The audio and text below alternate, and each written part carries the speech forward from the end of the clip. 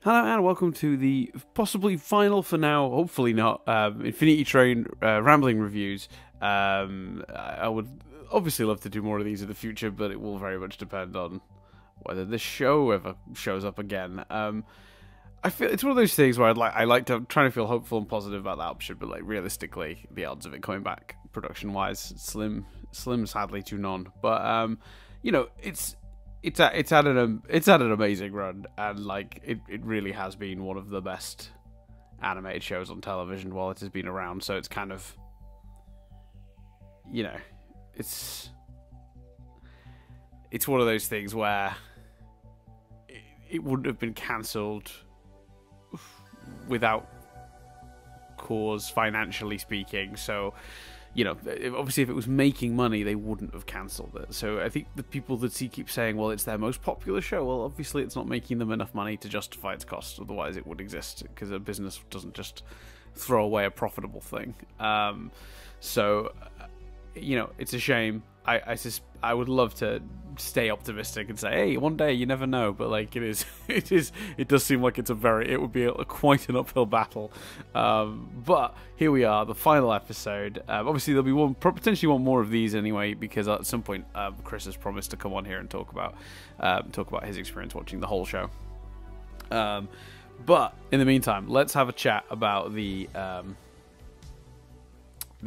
final episode of Book 4, which is The Train to Nowhere. Which, let me see. Wait. There you go. I can never. It's funny because I literally tried it before I went live. I was like, as soon as I hit record, I'm not going to be able to play this. There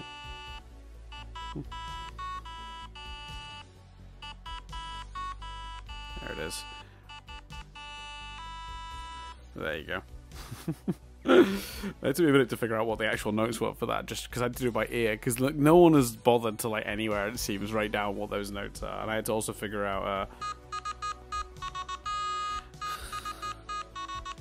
there you go. So I actually don't. So I do actually own one of those stylophone things, but we can't find it. So that's actually like an app that mimics the sound of one. You just it puts one on the screen. You sort of tap it where you would, and it works. I don't know why I decided to do that. Somewhere in my head, that seemed like a good idea. So let's talk this episode. So for me, this is it's interesting, isn't it? Because it's this is the perfect end for this series. Is it the perfect end to the show? No, not at all. That would be a very disappointing end to the show. If you didn't go into it knowing the circumstances. So, because it is quite a what's the word I'm looking for? It's closure. It's so much closure, but it's all closure for everything that's been set up in this season, and not absolutely zero closure for any of the wider show's stuff. So that is frustrating. It's frustrating from the perspective of someone who watches it not knowing that that's what happened, that it got cut off before the writers could finish it, essentially. And it's also frustrating for it's frustrating for people who are seeing it that are aware of that, knowing that it might potentially sort of mar the legacy of the show. So it's tricky, isn't it? But I think this is a wonderful, wonderful finale, and I'll say the caveat one last time, and then I'll just assume that's what I mean for the rest of this episode for this series, because I don't think I need to say any more than I've already said on the subject of its overall positioning. This is for those who don't remember the episode where, essentially, they all learn to apologize and acknowledge their mistakes, and as a result of learning that lesson, Min and Ryan's doors appear, and they get on the train, and then they get to go play their gig. And I'm pretty sure that's exactly what I asked for at the end of the last episode. It's uncomplicated. It's just what it needs. It's funny, isn't it? That's always the problem, I think. Sometimes you design a story so well, you end up in this situation where the right ending, the ending that your story absolutely begs for because you've set it up so well, does end up being slightly predictable as a result. So, nothing really in this episode surprised me. This is pretty much exactly what I thought would happen. One tiny little turn, I suppose, surprised me a little, but not really. It was just the way they linked the Kez stuff to the Min and Ryan stuff. which actually I was very impressed by, because I thought, well, I might as well say it now. So basically, the thing that did sort of, not, again, surprise is the wrong word, but like go in a direction I was like, oh, that's really clever, I didn't necessarily think of that or see that coming, was it's Kez's situation.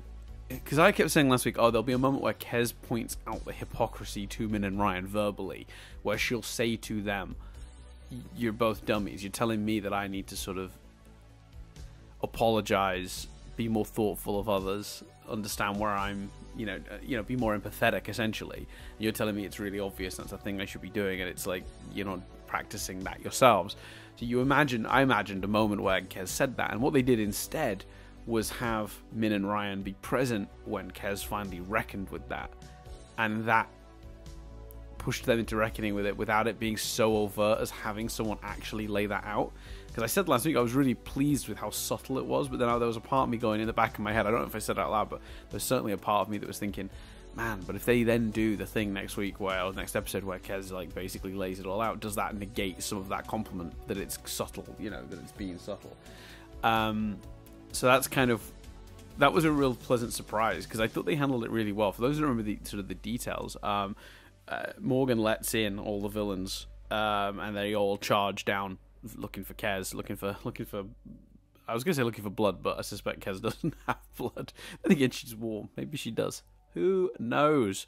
But she basically finally says sorry, and at a really lovely turn of events that works. Like, she says she's sorry, but she also, which I thought was very clever, she also acknowledges that there's still saying sorry is step one, but then you have to say, what can I do to make this up to you? Like, how do I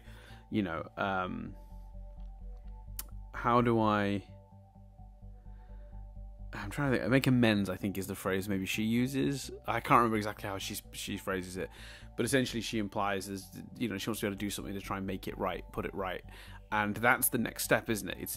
It's one thing to express regret and sorrow for a thing you did, but it goes a lot further if you then, actions speak louder than words, then offer to do something to sort of put it right.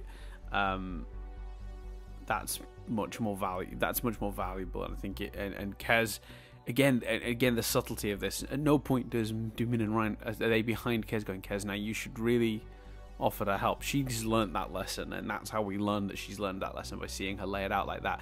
And it's also, again, it could have been so much more overt, and I think a kids show that's been written more poorly than this, that would be that would be how it was handled. So then off the back of that, and off the back of everyone apologizing, Min and Ryan sort of like have that moment where they apologize, and they sum it up really well, actually. I think it's really nice that, because as much as there was like back and forth about all the different elements that went into Min and Ryan's quite complex relationship across this series, Ryan acknowledged that he pushed Min before he was ready, and Min said he was sorry that he wasn't honest about how he felt, and that he'd left Ryan, and sorry for leaving Ryan hanging. And then we get an extra little tag from Ryan where he sort of talks about let's see if I can find it. Yeah, maybe the experience is the point. I wasn't just rushing you, I was rushing myself. So he sort of understands that, like, he was so eager to get out there and do something with his life to impress someone, to because he, as we hinted at earlier in the season, like, he feels like he really has to earn any affection he gets in the world, because his parents don't, in his own phrasing, his parents don't seem to care much about what happens to him. So he has to sort of, he rushed out before he was even maybe ready. Whereas without Ryan pushing him, Min might have stayed still forever. Again, I said this earlier in the season, what I love about this is these two characters do actually complement each other really well when they're not at odds. And not being at odds came down to them basically doing the thing they were asking Kez to do, which is be more considerate of others and apologize when you're not. Apologize when you fail at that. And that's, really good, simple advice. And I think it's it's just a really satisfying conclusion to that whole thing. And as much as I've sat here and like overanalyzed it for, you know, hours of audio, in the end, it can actually be summed up quite simply. And I think that's what's... It's interesting because I think it is both one of the series' flaws and one of the things I actually really liked about it. Anyone who says that they found that it was harder to track the character arcs and that they didn't like that about it, you know, because it was a bit muddled and the characters didn't always know how they felt and it was all a bit sort of intentionally muddled, I could absolutely...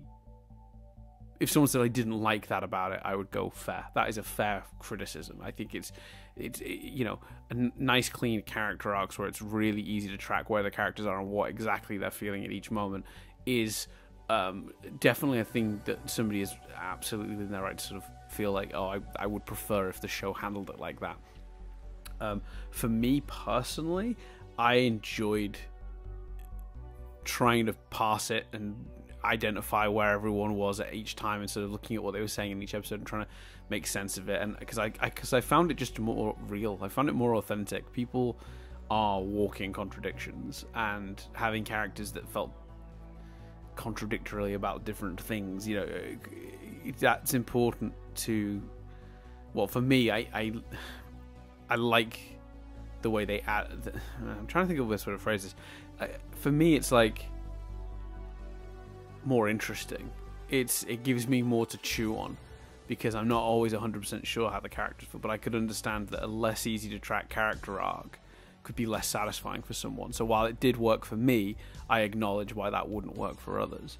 Having now seen the final episode, I had a glance through some of the other criticisms I've seen, and there's a lot of criticisms that to me they aren't really valid criticisms of the show, just criticisms versus your expectations. Again, it's the Last Jedi thing. It's like a lot of like, that's it, what, you know, and that's not a valid criticism because again, this series never promised more than that. I guess I could see somebody maybe if they phrased it differently, if they were just like, oh, I thought they would maybe handle the Amelia stuff because they included her, that tease was there, and I could see that. Again, somebody unaware of the way this series unfortunately ended prematurely may not be not being aware of that is a valid criticism, I suppose. You know, instead of it being teased for the next season, I could have seen somebody watching the first bit of this series and thinking that it was going somewhere within the context of these 10 episodes. So that is a fair criticism. And I would also say, I think someone pointed this out on maybe our Discord, and I think this is another quite valid, I think, criticism to be levied at this series. Episode 9, the steward showing up, didn't really actually serve any purpose to this story. It was, and I think I felt that at the time, but maybe didn't articulate it. It's certainly it sets maybe Ryan on the path that he starts in this episode. But to be honest with you, it becomes clear at the start of this episode the real reason Ryan's upset is the realization that Morgan was on the train for 5 years. Not Morgan, sorry, Jeremy was on the train for 5 years. That's really what's eating him. This episode doesn't open with him being like, I'm sick of all this weird steward stuff. You know, these big tentacle monsters keep appearing. He doesn't even mention it. It doesn't come up. It's a bit of a catalyst to throw him into just like, it's his last straw. He's just like, no, I'm fed up. I'm just sick of this. I don't know what's going on and I'm tired. But that is kind of how they frame it. That's like the thing that gets him to a place of being upset. But the actual root cause of his emotional issues is the sort of turmoil he's feeling and how uprooted he's feeling after hearing that you could get stuck on this train for 5 years, you know, lose 5 years of your life to getting over these issues. So I think that's another one that I just think like that is a valid criticism. Was it a big issue for me personally? No, but it is a valid criticism. It is something that you could easily look at and say it doesn't really have a place in this series. Particularly that one in episode 9 is more good because you could at least argue the one in the opening sort of is a good setup because it indicates how odd it is they've joined together, that they come on together, and it's also a little like it's both a thing for Ryan and Min, sets up a thing for Ryan and Min, and also sets up in the background Amelia's presence and defines the time frame in terms of where the train is at. Not just what year it is, but this is pre or post, Amelia's takeover, her coup. We know it's kind of during. it's sort of, this series starts as she starts to get involved in that, and then ends post Amelia having usurped one. So that's good to know, but at the same time, that first one actually has some information that's relevant to Min and Ryan, which is what the focus of this season is. The second one gives them their items back, which again is very important for the story. It's the third one that you just go like, oh, they just did that to sort of like let you know that by the end of this series, Amelia has succeeded, but we didn't really need that. It doesn't really affect Ryan and Min's story in any way, because this episode would have opened with him being upset about Jeremy having been on there for 5 years regardless. So that is, I think, fair. Didn't bother me personally, because again, I'm sort of all these little nitpicks that I say nitpicks, that's not fair.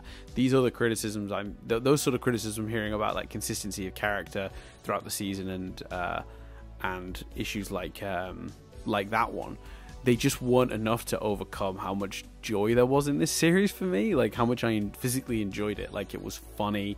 I thought the visuals were great. I thought it was really smart. I liked the characters.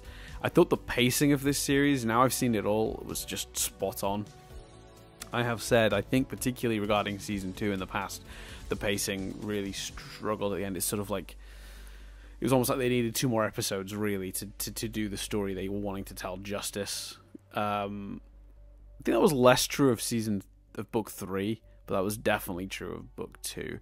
So, that's definitely a trap this show has fallen into in the past, even if only the once, in a sort of really, like, noticeable way. And they avoided that here, like, masterfully. It's a really perfectly pitched series. And, every episode had laugh out loud moments. Every episode had heart. Every episode had, interesting ideas in terms of the train cars. It was like a super creative season as well. And I know every season of the show has been creative, so someone could say like, oh, maybe that's not enough anymore. Like, I think one thing I read, and this might be the same person who made the other comment, but like there was one I read in our Discord on the I think it was that Discord, that was someone pointed out, in a series where if you're going back to basics and your focus is going to be the character stories, then the character stories have to be absolutely like flawless. And again, I totally understand and respect someone feeling that way. It's not an invalid. The people that I think are maybe coming at this from the wrong angle are just the ones who are like, it wasn't what I expected. I'm disappointed. I just don't think that's fair in the circumstances. But that criticism, it's fine. Like I said, that's what I talked about earlier. Like anybody who felt that way, felt that the character stuff was maybe too muddled for its own good, and that hampered their enjoyment of it, then absolutely, like that's unfortunate. It's a shame that you didn't like it the same way that maybe I did, but that's that's just taste, isn't it? That's just preference. Some things you like, some things you don't. Any album I put on, there are tracks I prefer to others, and it'll still be, for some people this will be a really strong season, it'll be up there with the others, and for some people it will be one of the weaker seasons, and even maybe the worst. And that's just taste, isn't it? Because for me, those issues were just not big enough to get over like the things that worked so well about this particular series of the show. So we should get more into the specifics of this episode, because I feel like I'm talking a bit more generally about the season, which I think I was going to do, but I was going to do it towards the end. But I've sort of gone straight into that.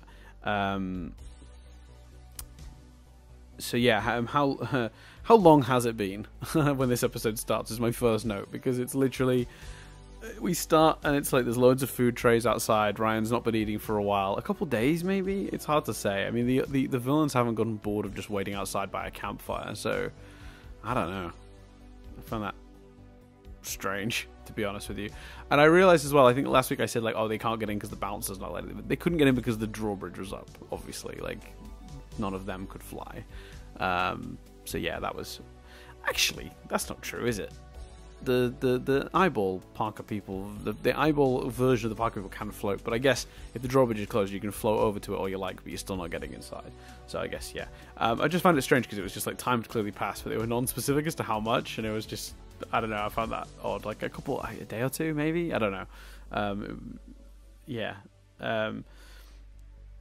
I also find it weird that everything sort of stalled for a couple of days and they just sort of hung around. because it feels like no one really like it feels like everyone was like right on the verge of their character development, and then they all sat around learning nothing or doing nothing for 2 days, and then came back to like, now it is time to continue my character development. It does seem like, I mean, I really like where they start Ryan in this episode, all that frustration and talking about no progress at all, and then talking about Jeremy, and then that confession right up top that he had the chance for his exit, and he did consider it, and I thought that was brilliant. And it also just reminded me of how genius that idea actually still is. The idea that the lesson he needed to learn was about not running ahead, like not getting ahead of himself before he's ready, not leaving Min behind. And then he was faced with that dilemma because, again, the train has a really, I always feel like the train, because it seems to understand exactly what people's issues are. I do feel like it concocts circumstances often to like test specific, because it's too much coincidence otherwise. I mean, our situation was so perfectly suited to Ryan's lesson. You can't tell me that's not design of some sort. And since everything on the train is controllable / controlled, and designed, then yeah, I can't see it being any other explanation. And we should talk about that a little bit, actually, because I got quite a lot of pushback. I thought that was interesting. It was my interpretation of the train was like, and I think it was the 7th episode. It was the art gallery car episode. There were quite a lot of comments of people strongly disagreeing to this idea I have, that the train sort of adjust the experience as it goes to maybe help people learn the lessons they specifically need to learn. I don't know why that got such pushback.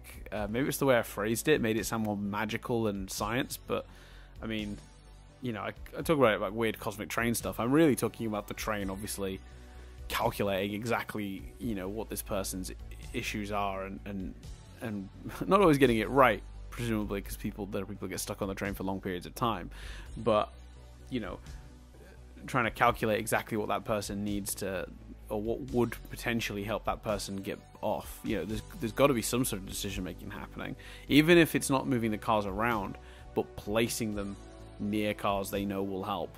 The train knows will help when it starts them, or denizens that might help when it starts them. I think, I don't see why that was such a controversial idea, if I'm being honest. If anything, I think like the show has kind of basically confirmed that. Like, it's never outright said it, but like so much evidence in the show of a guiding hand of sort of like the programming of the train, just constantly sort of keeping an eye on that.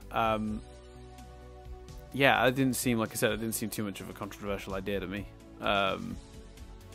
because obviously everything is digital and being adjusted at all times, or not being adjusted at all times, but like it feels like almost like it's all programming, right? So a program can adjust to the new requests. I think that's AI, isn't it? Well, not AI, like AI in the true sense, but like, you turn on a video game, the game will change things based on your behavior. So I don't see why it's so hard to believe the train would do that.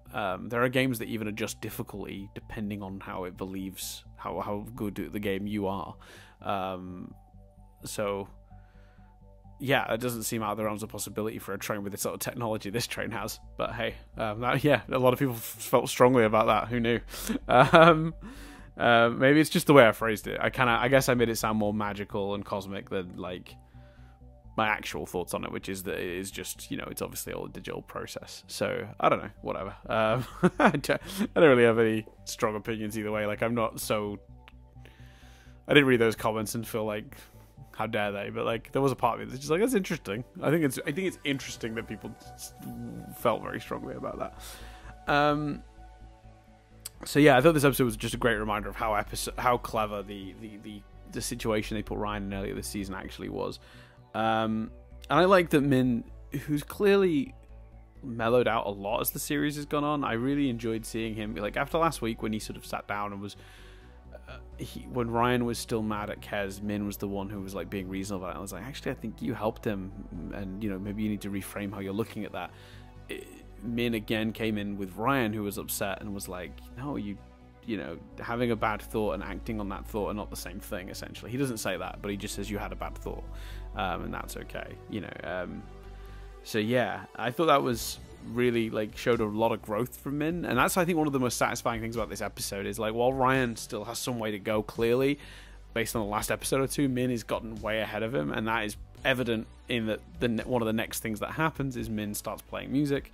And it's just like, well, I'm a little behind because we haven't played for a while, so I'm just going to practice. I'm going to get up, and then he sort of basically tells Ryan, you know, we're in this together again. Like, we're gonna go for it with this music thing. And I think that was I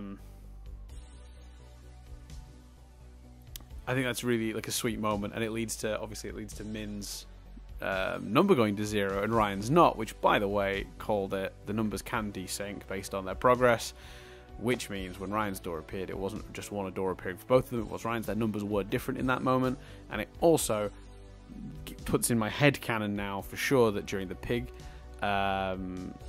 baby car episode, Ryan was looking at a different number on his hand. It was only Min's that had gone up, which is why he was so upset with Min, because he knew his number had gone up, which reaffirms my criticism of that episode, which is that they should have shown us that, because it would have given us a lot more context for it. There was no reason not to, and it would have made the episode make more sense. And for those, someone did comment, I think, at some point as well, looking through them, it said, like, oh, well, I consider the end credit part of the episode, and that's totally fine, except the only reason I think this is a thing for me is I know a lot of people don't watch the credits, but two, almost all of these streaming apps start to load the next episode while you're watching the last one. So, you know, that's one of those things where you're gonna miss that, like, unless you actively back out of it, which is, you know, who's gonna do that. So yeah, proof of desync numbers. But I do think it's interesting that Min gets there first. It fits. It works perfectly well with the fact it's clear from the previous episode that Min's in a more understanding place. He's listening to what Kez is saying and being empathetic with her. So he has kind of already learned the lesson. He's just not put it into practice so much yet. Which is what we end up seeing in this episode. Well, a little bit the last one, but particularly this one when he picks up his instrument, he's like, no, I'm with you, I've just got to catch up. And then his number goes to 0, and they're like, well, you can go through your door. He's like, no, I'm not leaving you. I'm here until your door appears. And obviously, to be honest with you, which is lovely and sweet, but let's be realistic. If he'd have gone for the door, it would have vanished before he got there. Because that would have very much been a selfish leaving someone behind move, which is very much against what they'd learned this series, and it would have brought his number back up at the door, would have vanished anyway. So, you know, I like that. I also have a theory, and this is just a headcanon theory, that if he'd have tried to go through the door, even if the number hadn't gone back up and the door would have vanished. And this is the same for Ryan when he saw his door back in the art gallery car. I think they'd have just bumped into it the way Lake did in book 2. I don't think they'd have actually been able to pass, because you notice in the visuals of this, so they got on the train together, and I said early on, I bet they either have to leave together. That's the only way they're getting off. And whether that's enforced by the fact that whenever one of them chooses to leave the other behind, the number would go up and it would vanish, or maybe if they ran for it before it could vanish, they'd hit a barrier. Because the visual here is that one door appears, and when the next one appears, they overlay over each other and create one door. And I don't think they could have left until that happened. So even if Ryan in the art gallery car or Min in this car had been able to dive at that door before it could possibly think about it and vanish, I think they'd have just bumped against it anyway. So that's kind of and again, that's all headcanon, but that makes a lot of sense to me. Like, that's the logic I think has been used here. But I was very pleased to see that they physically had desync numbers in this, because Min's was down at 0, Ryan's was still at like 100 and something, or 200 and something, 202 probably. And I just was like, yeah. So that revalidates my old criticism where I was like, maybe they'll do something with it and I'll feel better about it. They didn't. There's literally no reason they didn't or couldn't have shown that in that previous episode. So yeah, I really like there's a line in this when Min sort of is learning his lesson, he's like, you know, they show him being on board with music now. He has this speech where he says, like, he hates finance, he hates fairy tales. He hates fairy tale themed restaurants, and then he hates Horace, which I think is that really snotty customer maybe from the thing. I need to double check that. But then he throws the Humpty Dumpty restaurant keys through Morgan's window, and then he says this brilliant line, and this is just expert writing, because it's both him learning a lesson and him also helping Ryan in the same breath. He says, "You stuck with me, so now you're stuck with me." I just thought that was such a clever line. How well written is that?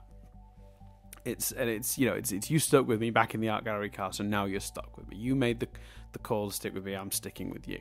And it's just a perfect culmination of all the ideas of this season. And like, I can't tell you how satisfying I found that. And that's the thing. This series finale had the goal of being a satisfying conclusion to this series, and it absolutely was on every level. I noticed as well that when I edit the last episode, that like the Parker people outside around the fire, the Parker denizens were clearly repairing their device, and that's why the creamer wasn't back yet. And I noticed that while I was editing that one. Sorry, I had to take a sip of my water. I started to feel something in the back of my throat, like I was going to cough. So that's why the creamer wasn't back. And I noticed it as I was editing it, and I was really annoyed at myself because I hadn't spotted it when I was actually doing doing yesterday's video. And so I felt like an absolute idiot. So in this episode, as soon as it comes on, I was like, yeah, and they're going to fix the thing and bring her back, of course. I was surprised. I said this last week, but I was still surprised that the Parker denizens are alive. But, you know, cartoon, I guess. Cartoon and magic train. I don't know, like, whatever. They also have definitely fudged Pig Toddler's height compared to the Mega Maze episode. I think they used the transitional. I think they like made him smaller in the previous one slightly too, so you know, to make that transition feel a bit more organic. But I'm pretty sure he was much bigger in the Mega Maze one. It's fine. It's a cartoon again. Sizing and like where, you know, how big everything is like easily fudged. Steven Universe was horrendous for that. I love Steven Universe to bits, but the consistency in characters' heights was all over the place, particularly with the diamond characters. So yeah, it's just something I noticed. It's fine. It's like a small detail. It doesn't really matter. And 99% of people are not going to spot that. So that is not a that is not a criticism really worth levying. That is a proper nitpick. Morgan choosing to allow herself to be hurt in order to like push Min and Ryan through the door really does show how tough this has all been on her, because she's like, she can't see more people come in, sort of befriend her and leave. So she's when Min's door shows up, the reason all of our friends, the various antagonists of the series all get to come in is because she's opened it up for them, and you know, she knows they're going to bash through the place and do a lot of damage to her, but she does it anyway, which is, I think, just a real sign of trauma, like almost like self-sabotage. So that's quite tragic. But of course, once they get in, that's when Kez apologizes, and that's when everyone just starts apologizing. And we have one of my favorite jokes of the episode, which is when one of the Parker denizens turns to the bouncer and says, "No, Nigel, I should be the one sorry about that. You are a wonderful father." It just made me chuckle. It's such a funny idea. So yeah, everyone starts apologizing to everyone after Kez apologizes. They do a great thing when Kez first apologizes, or they make it seem like maybe they're not gonna buy that, and that's not going to be sufficient. And then they're like, you know, it's nice that you've said that. And it's like, oh, that would have worked all along. They're not unreasonable. Well, except for Judge Morpho, who is, I think, the truest of the truest villain amongst this bunch. Just seemingly out for revenge, regardless of whether Kez feels sorry or not. But she gets punted out through the fireplace, which is pretty cool. It's a good ending for that character. I think I would have felt, honestly, like all of the other characters, I think, are Kez. You know, like their frustration with Kez seemed to be that she was kind of almost ignoring the issue and running away. That's why they were kind of had a grievance with her. Whereas I think Morpho genuinely hated Kez, you know, for real personal reasons. So I think the way they balanced that actually made it more believable. I think if they'd have tried to make me believe that Judge Morpho was like accepted the apology and went back to her, I'd be like, you seemed madder than the others. It was more personal for you than the others. Also, the fact that Judge Morpho is still alive is kind of amazing, by the way. I've not even mentioned that fact. She just sort of, like, it's been a couple of days, she's just been sat inside the pig, even though it's seemingly at any moment she could have just opened the mouth and left. That is another nitpick, but yeah, I did find that a bit strange. So yeah, that was all very good. I also liked that once that they'd left, you know, they repaired Morgan. It was Ryan's idea to use the device to turn sort of Morgan back in time to when Morgan was repaired. I just thought that was a nice detail. So yeah, Kez apologizing to Morgan is like a really nice moment, and that's when we get the, you know, when Morgan's talking about the not being ready to be over the trauma yet, like, you know, and there's, and it's during that whole conversation when she sort of says, maybe we can talk later, which is kind of like, I think kind of the perfect way, because it would be hard, I think, to sell me on Morgan being okay and in a good place in this 10 minutes. It's very short, like this episode, and there's a lot already going on. I think if you'd have done it, this is one of the reasons I suppose this doesn't feel rushed, is that what they basically do is they give you like enough of a hint that Morgan's working on it and that Morgan is shifting that way, and maybe with time Morgan will learn to forgive Kez. It's, you know, it's just a little crumb of character progression, you know, rather than actually trying to convince me that by the end of this episode they're buddies again, which, you know, would be, I think, a really hard sell in the time you've got. So I just think that's a really smart way to make it, give it closure without like being unrealistic. So yeah, maybe we can talk later is like a really nice moment. And then just like final couple of details and things I wanted to bring up. Kez's bell can finally be rung. I mean, that's wonderful. That's it's finally been rung. Like all series, I've been wondering that. I don't know if I've ever actually voiced that on an episode, but like, I have been so curious as to whether her bell works, and I thought the way they handled it was great. Ryan just being like, I don't know if this is rude, but I really want to know, and I've only got one more chance to find out. Fantastic, absolutely brilliant. Just what that's a great moment, and I love that she called them corpses as they left, which obviously a callback to the very first time they met. The goodbye was sweet, but not like too soppy, like, which I think is the right level for this group. Like it wasn't too like emotional. You know, it was a good level. It was a really good level, and obviously then they get what the thing I wanted from episode 1, which is they got to New York, same gig that they had originally booked, or another one a few weeks down the line. Who knows?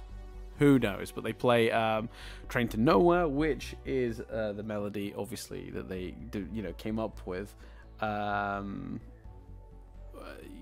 The melody they came up with in the party car, which I think is lovely. The lyrics are fun. It's kind of a hint to the weirdness of the train, but also that they were able to deal with it because they were together. Which is just a nice little cap, a nice fun little cap for the whole show. They earned their first fan by the look of it, which I thought is sweet. There's not much to say on that ending other than just that it's perfect. Like it's like, yeah, like just a minute, like a short song. Show them. I don't need to see them succeeding. I don't need to see them selling 1,000 albums. Just know that they're together and they're doing it, and that they're getting small victories, winning over at least one person who's like, have you got a cassette? Which they haven't made yet. So yeah, I was totally loved that. Other small details, I don't have much else actually written down. No Randall in the end of this series, which made me I think a little glimpse of Randall obviously in the art gallery car, but no actual Randall, which suggests Randall had definitely not sort of infected the whole train yet the way he has in later seasons. Maybe that's a result of the cat and Amelia, like, I don't know, maybe it's a result of all the events we've already seen rather than a thing that always was. But while it does make me a little bit sad, but there's a part of me that's like, again, that's almost like a mini version of that expectation versus what this was going to be situation. Like it at no point did the writers say that Randall would be in this series. At no point did they hint that this series was going to give the whole show closure. So it's like, it's unfair of me to expect that from the show, you know. So as sad as I am to not have Randall, that is how that worked out. Yeah, just a big thumbs up to the cast, crew. I think this is wonderful series, particularly the voice cast like Minty Lewis, Johnny Young, and Sakai. Right, I've gone on Google to try and see if I can pronounce this correctly for the poor man, because it's really unfair, and I feel like a monster for pronouncing this wrong every time I've tried to do it. So I believe it's Murashigi. So I still can't do it, even though I've looked up the phonetic pronunciation. Murashigai. That's what I've got. That's probably wrong, and I'm very sorry. Although in that one, I'll partly blame that one on Google, because Google gave me a phonetic spelling for it.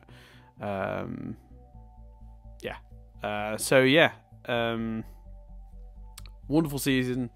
I'm trying to think of this. I feel like there's more stuff to say, but I think I managed to, because I had a bunch of stuff I was going to say at the end, but I think I got a lot of it out at the top where I talked more generally about the series. I think I sort of ended up doing this episode backwards. That's the problem when you don't write these. You just sort of turn a microphone on and ramble for 40 minutes. You're always gonna end up just sort of, it's gonna be sort of a stream of consciousness, just like my thoughts just spilling out. But I thought this was a wonderful one, wonderful series, and I'm thrilled that we got it. It's what I tell you what, the lesson we all need to go on the train to learn is that you need to appreciate the things that you've had, not the things that you haven't. And while it's sad that the thing that we like is gone and probably won't return, I think it's better to focus on appreciating how great it was in its time, and obviously hope that the various very talented people that brought this show to life get to continue making great things that we can enjoy in future. So yeah, big thanks to Owen Dennis, the whole crew, Lindsay Katai, and just everyone basically that ever put a thought that ended up in this, or drew a frame of animation, or designed a character, or whatever, pitched an idea at a writer's retreat. Like anyone who ever basically contributed to this, from the voice actors right through to the artists, is just, you've all done an amazing thing, and it is one of the best animated shows. It will remain that way.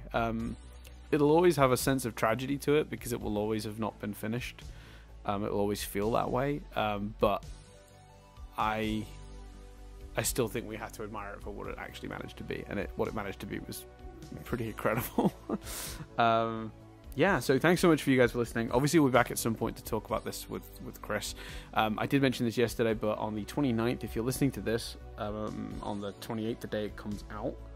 Actually, no, this comes out on the 29th. So yeah, today, the day this is released, if you're listening to this on day release, go hit Twitter up and do, I think it's Finish Infinity Train, hashtag Finish Infinity Train, or just hashtag Infinity Train. They're going to try and get it trending.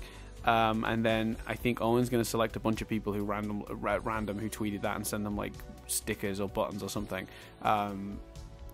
Hey, like, who am I to say how likely this is to happen? Maybe there's something happening in the background I'm missing. Maybe this fourth season has been like a huge hit compared to the third at HBO Max, having to scratch their heads and go, oh, maybe this is financially viable. I don't know, but either way, it's never give up. Obviously, like if there's an opportunity for us to get the show trending, I think that's just, even if that doesn't help us revive the show, I think it's just a nice thing to like let people know it exists. It might inspire more people to discover it, and that's a wonderful thing in itself. So head over to Twitter at some point and spread that hashtag and share that love for this show. But thank you guys so much for sticking with me on this journey. It's been a hell of a journey doing all 4 seasons this way.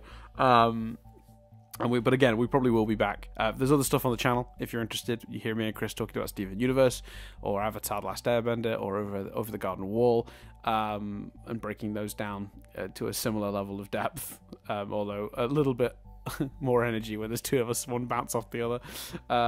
But yeah, thanks again, and I will hopefully see you guys soon when me and Chris sit down to talk about it. But otherwise, maybe I will see you guys again for another series like this. So yeah, thanks very much for listening, guys, and we'll see you in the future.